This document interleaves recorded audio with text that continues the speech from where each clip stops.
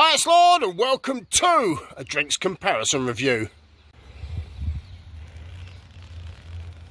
Today I have two energy drinks from Poland. They are the DZIK Watermelon, or Arbuz. This one is the 0 calorie, but it has higher caffeine. This one is the 0 caffeine and 0 calorie. So the difference between these two drinks is something I'm going to establish in a minute. Both boast to be 0 calories, which is a lie, but this one has higher caffeine.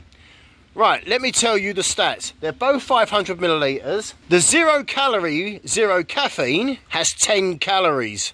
And the 0 calorie higher caffeine has 200 milligrams of caffeine and 17 calories. So I don't see how 0 calorie and 17 calories can be exactly the same. I've never had this before, so let's find out. Ooh. Oh, let's try it.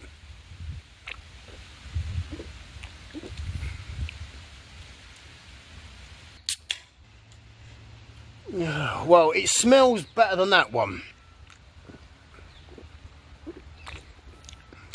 Tastes better as well. Oh, fuck me. It's still shit, but this one tastes better. This one has more flavour.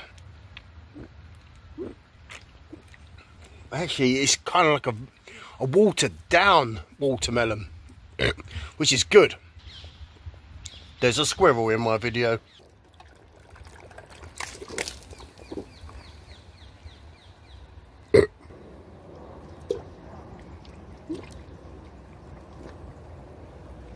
This is a fucking disgusting comparison.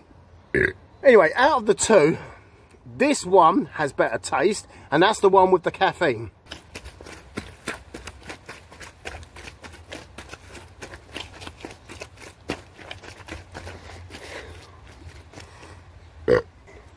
This one is fucking vile. But I'm glad I did them side by side, because I can tell you now they're not the same.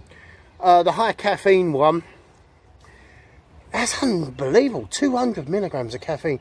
It does taste better. Please save me from an embarrassing finale.